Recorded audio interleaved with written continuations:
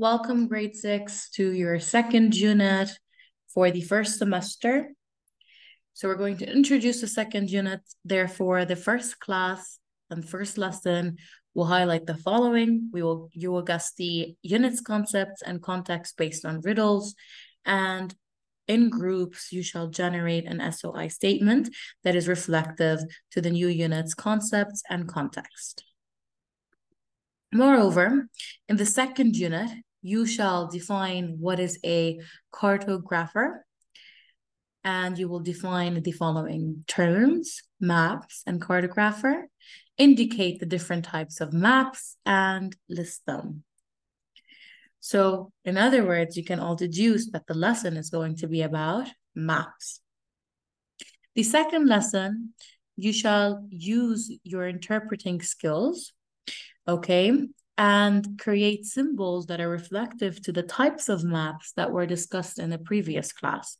And this class will be an ATL class focusing on communication. So in other words, it is an explicit. You will fill out this table.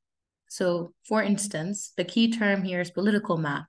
What features does a political map have?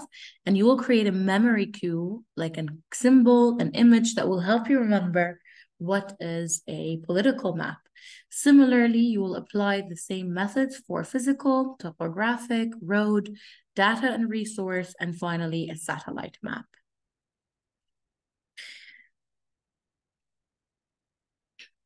Moreover, this is what will be covered in the first week of the unit.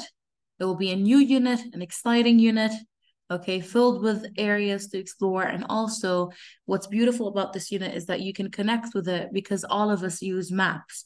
However, you never know when you'll need to use a political, a satellite map, okay, all of which are important to read and analyze. Have a lovely day. If you have any further questions, don't hesitate and email me.